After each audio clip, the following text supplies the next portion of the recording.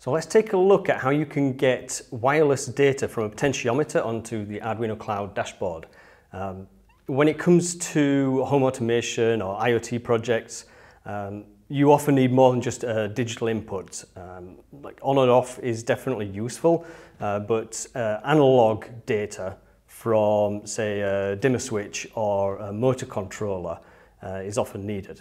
So to help you get started with those kinds of projects, here's a quick look at how you can acquire wireless data from a potentiometer onto your Arduino Cloud dashboard. Okay, let's take a look over here on the screen. We've already set up Maker Wi-Fi 1010 as a thing, and we've added a variable to that, which is an integer number. We called it pot, you can see here. And it's read-only because we don't need to send data back to the pot. That's not how they work. So then if we take a look in the sketch, the first thing we've added here is constant integer, and then we're telling it that the pot pin is A1.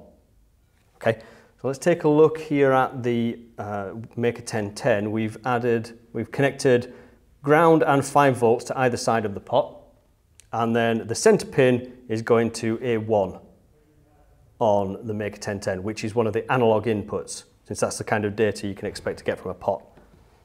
So going back to the screen, the only other thing we've added is down here at the bottom where we're telling it that the pot, we're telling it to read analog information from the pot on pot pin, which is A1.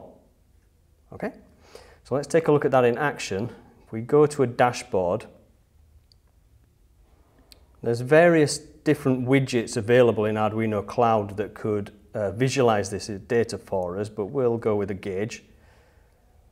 So we'll link the variable pot to this gauge, and I'm going to change the maximum value to 1000 because that's about right for this value of pot. You may need to go up or down depending on what value potentiometer you're using. I'll show you again up here. If we turn the pot, you can see the gauge is going up and down.